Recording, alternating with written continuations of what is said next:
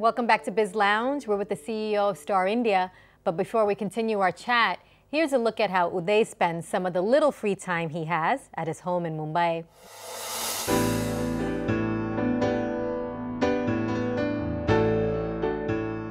The start days were actually tough because he was a journalist and there wasn't much money. There was not much money that time, and I had an early baby also, and that time we thought, I don't know how we'll run this family. He's not ever told me that, because I've done this and I've done this well, this is the right way to do things. He's always given me the freedom to think and do my own thing. Weekends, we have our meals together. In the morning, when I get up, my wife and I, sometimes my daughter, we have a cup of tea together while reading the newspapers, which is a regular, elaborate family ritual. We go see places, we travel a lot together, both, we drive together a lot. We took a father-daughter trip to Kashmir. I remember him telling me there that, that you've been a good child. I'm proud of you. You've not done anything that, that's ever made me wonder that, oh my God, like, is this my child, or I'm embarrassed or anything. I was very proud of him on the first day because I knew he will do something well. So we know you were born and raised in Bihar. Correct. Tell us something interesting about your childhood and what it was like growing up. It was great fun. My father was an engineer, someone who had a key role. Both my parents had a key role in making me who I am today. My father was a big believer in excellence, and I think somewhere, whatever I have done, is a result of that. I have not ever planned my career, but I have been always very focused on doing whatever I am doing exceptionally well. And I think that I learned from my father. So he was a big believer in intellectual depth. So even as a child, he encouraged me to read a lot and go beyond the traditional readings of what a child at that age would do. So I ended up being far more aware than most of my friends of international affairs, of history and contemporary issues. And I ended up having a very distinct point of view, which first helped me as a journalist and now helps me in my corporate responsibilities. Sure. What were you like in high school? Were you the teacher's pet, or were you a troublemaker? I was actually, in high school, you'll be surprised. I was a very good boy, as they put it.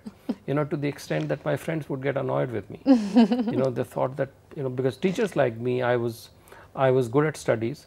I didn't have discipline issues, and I was good at extracurricular, debate, quiz, elocution.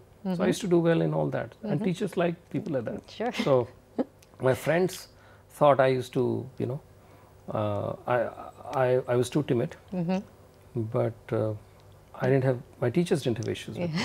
It changed in college though.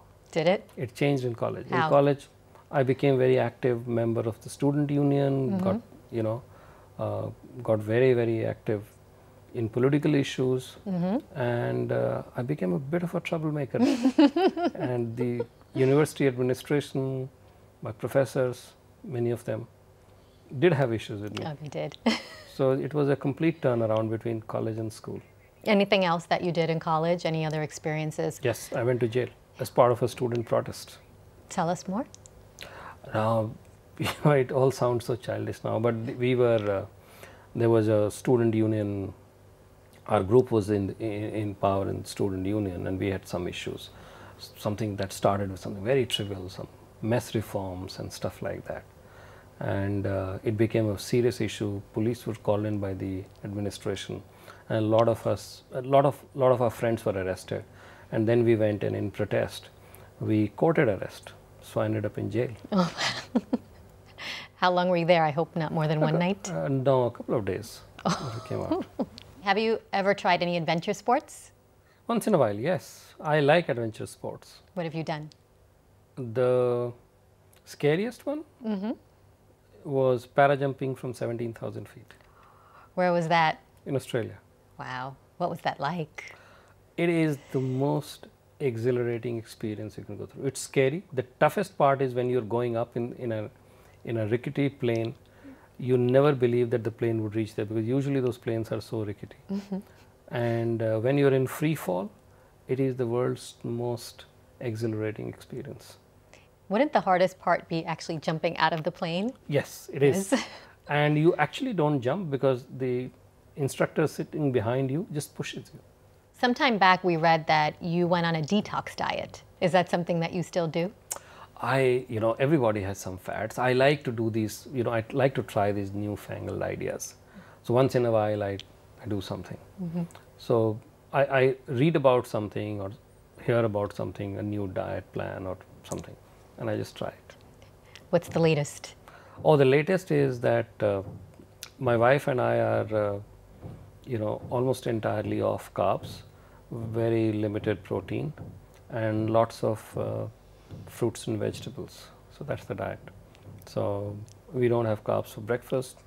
I don't have it for lunch. I don't have it for dinner at all. And you still have energy? Yes, and I feel very good. You do. So what does your meal consist of usually?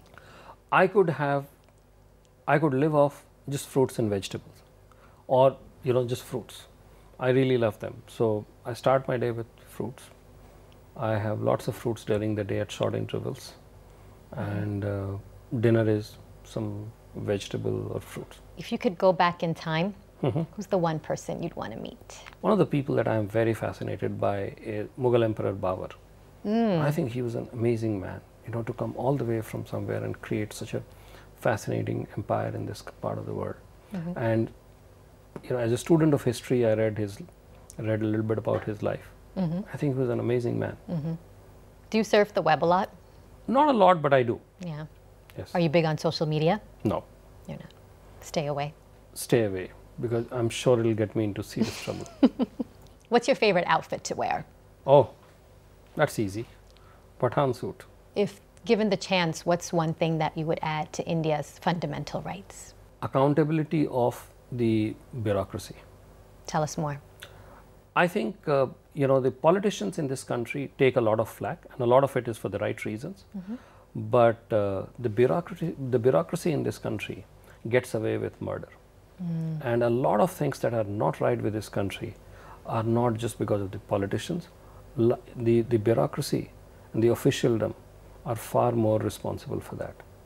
And if I could change one thing, I would change that. Okay, Uday, well, this was great, but we're out of time. Thanks so much for joining us today. It was fun. Thanks. And that's it for today. We'll see you next time on Biz Lounge.